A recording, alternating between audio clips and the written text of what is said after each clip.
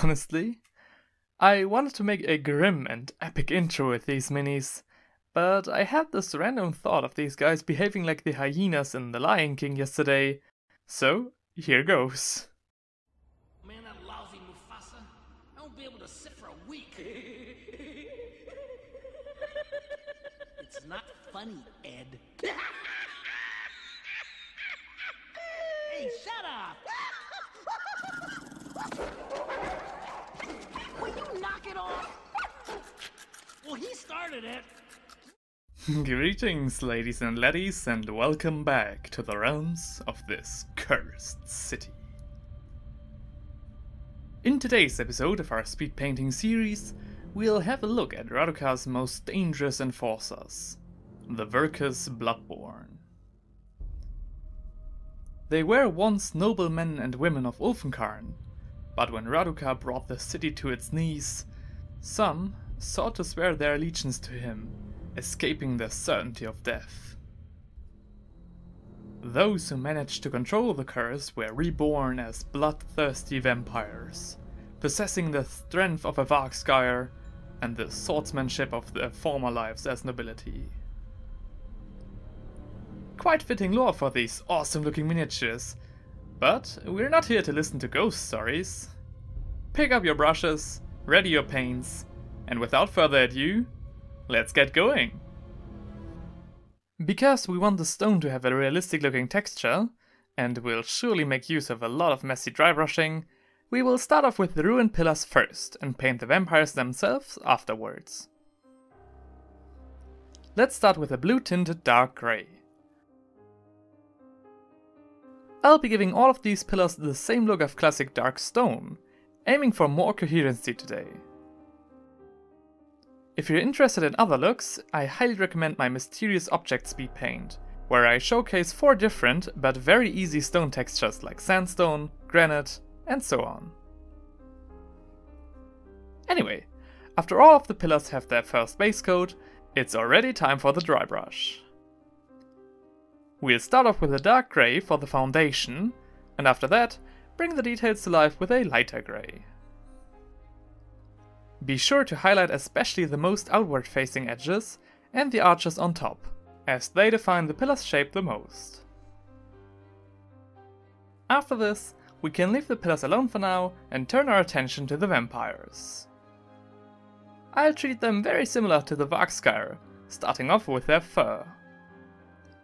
For the base layer, we'll use a dark mustard yellow and then continue with a pale brown, painting it more towards the center of the tufts of hair and leaving plenty of the formerly painted areas untouched. The last color in this gradient will be a very dark grey. Make sure to also paint these little hairs on the punk vampire's shoulder, as they are quite easy to miss. Alright! Now we quickly establish the highlights by dry brushing a very light beige over the fur, catching all of its single strands of hair, and then fill in the shadows with a dark brown wash. The beige highlights will still pierce through this wash after it dries, so no worries. Okay! Having the messy fur out of the way, we can start painting the skin. I mixed this color myself with 2 parts of white and beige, and a single dash of grey. But if you're a lucky git and own Palette Witch Flesh from Citadel, I'd recommend you use that. After every bit of skin is painted, we take out that mustard yellow again and lightly paint the canine feet with it, not going over the ankle. Now we take a pale brown and paint a little more towards the paws, and then finish it off with a dark burgundy on the paws themselves. Because I want the vampires to look as dark as possible, I chose a non-metallic metal approach for the armor.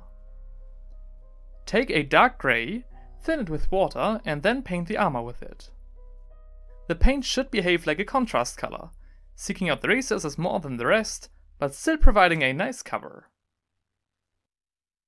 I don't really know why, but I'd like the punk vampire to have a bronze armor, for which we can use that mustard yellow from earlier again. Leaving that to dry, we still put our true metallic metals to use and paint their blades in a dark silver and the guard in a bright gold. As I felt really fancy about these formerly aristocratic weapons, I decided to paint their grips in a saturated green. The hair was actually the one feature I looked for inspiration the most, as just painting them in a monotone brown or black seemed just not fancy enough for me.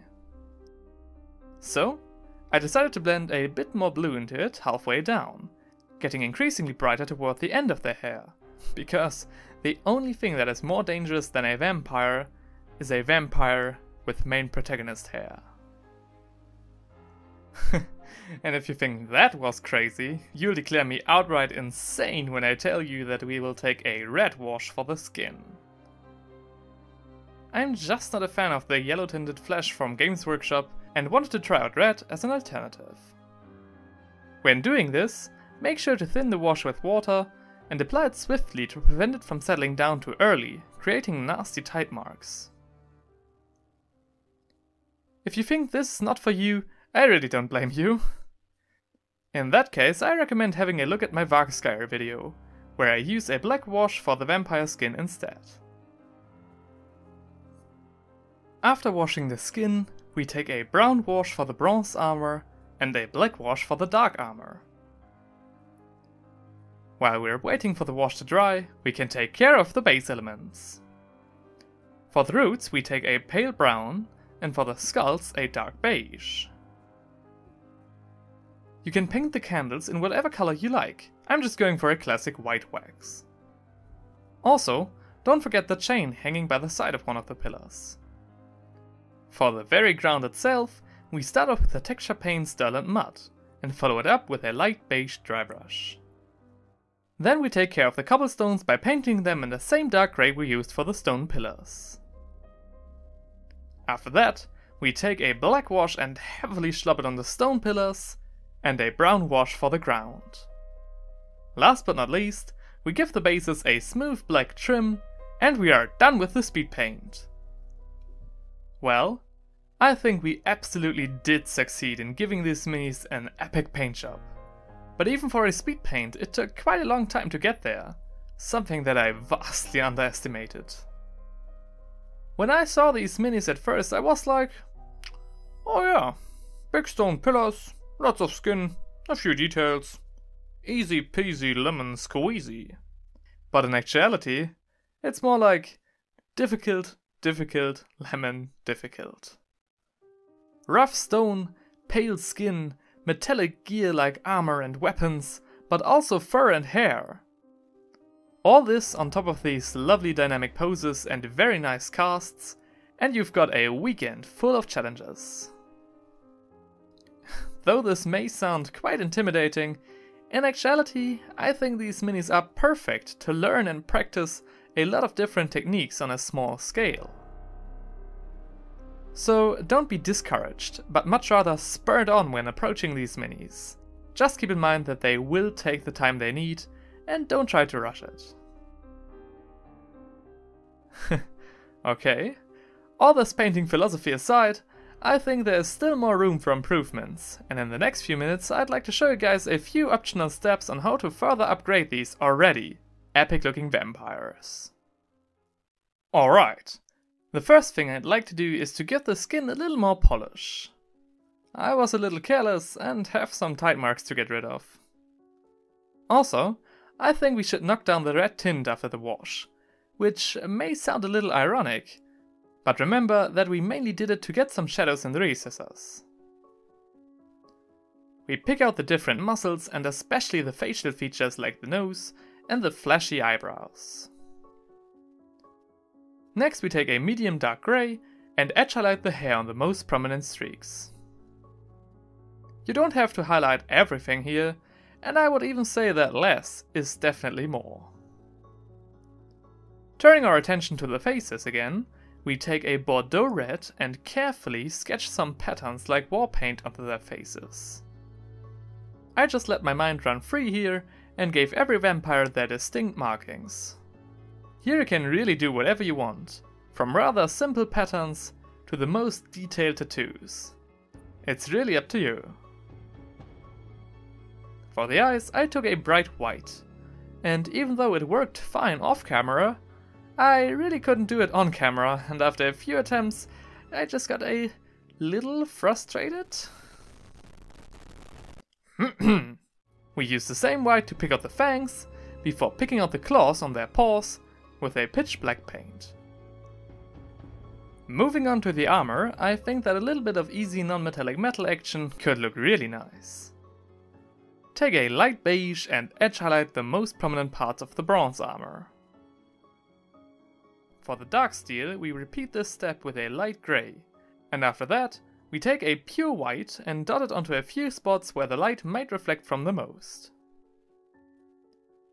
After the metallic parts are dealt with, we can take a light beige and dot the edge highlight onto the brown leather, making it look like the material is battle worn and already chipping. Alright, and that's it for the vampires. For highlighting the stone pillars, we take a light grey and trace the most outward facing edges, as well as the underside of the rectangles. For the arches and broken off debris, I would recommend to just dry brush it over, as these round shapes are a lot more difficult to deal with, and I find that this dry brush just gives the stone a way more natural look. After the pillars are all finished, we just need to highlight the skulls with a light beige, and the dripping wax of the candles with a pure white again, and we are done. Oh yeah, would you look at that? I think the Bloodborn look really amazing and definitely capable of ridding Radukar of all those that dare to oppose him. There were a lot of things that I was unsure about with these minis, like the red wash for example, or the hair color. Maybe blue wasn't the right choice, and a red or violet would have fit better? What do you think? I'd be really curious what your ideas on color schemes regarding these minis are. So if you'd like, share your thoughts in the comment section, I'd really like to know. However, I'm really pleased with how the pillars and the armor turned out, especially the bronze one. If you're following me along in this project with your own miniatures at home, you will have 38 of the 60 Cursed City miniatures finished by now. And as always, I have a guide listing all of the exact paints that I used for this paint job down in the description of the video. In the next episode of our speed painting series, we will paint Watch Captain Halgrim, commander of the Ulthuan Watch, and another traitor who fled into Radukar's reign. And if you would like to see his paint job as well as the other upcoming Cursed City miniatures, feel free to hit the subscribe button. As I am very looking forward to seeing you again in my next video. Until then, take care.